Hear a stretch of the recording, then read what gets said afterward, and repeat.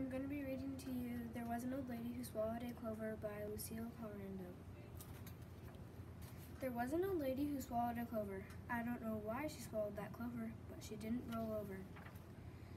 There was an old lady who swallowed a daisy. She wasn't lazy when she swallowed that daisy. She swallowed the daisy to brighten the clover. I don't know why she swallowed the clover, but she didn't roll over. There was an old lady who swallowed a butterfly. She did not sigh when she swallowed that butterfly. She swallowed the butterfly to rest on the daisy. She swallowed the daisy to brighten the clover. I don't know why she swallowed that clover, but she didn't roll over. There was an old lady who swallowed a bird.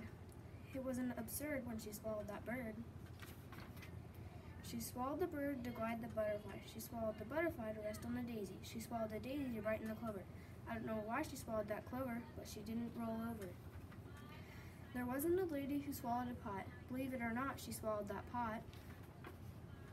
She swallowed the pot that carried the bird. She swallowed the bird to guide the butterfly. She swallowed the butterfly to rest on the daisy.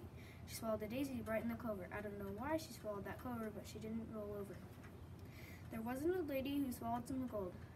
It wasn't called all that shiny gold.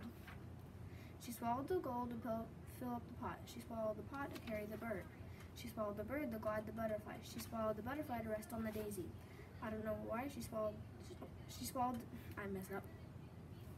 She swallowed the daisy to brighten the clover. I don't know why she swallowed that clover, but she didn't roll over. There was an old lady who swallowed a fiddle. It is a riddle why she swallowed that fiddle. The old lady started to dance, and before she was done, a wee little leprechaun joined in the fun. As they twirled high and low, she giggled so much, out popped a rainbow. Happy St. Patrick's Day. Thank you for reading my book.